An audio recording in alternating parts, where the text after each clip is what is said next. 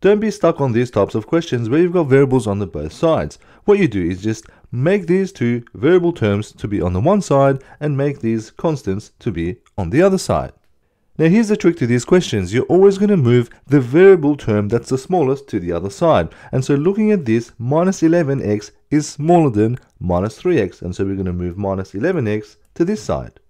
And because we're going to have the variables on the right hand side, we want the numbers to be on the left hand side. And so we're going to move the 60 to this side.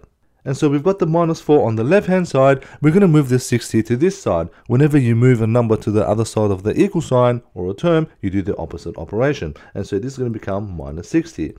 This is going to equal the right hand side. We've got minus 3x. We're going to move the minus 11x to this side. And so this is going to become plus 11x.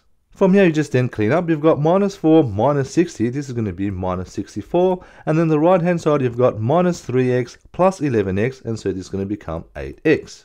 Now you're back to our basic equation. We're going to move the 8, which is the coefficient, to the other side. And so you're going to get x is equal to minus 64 divided by 8, which is minus 8. Now if these types of questions get in your head, then get yourself this algebra book for beginners where everything is explained like a friend would.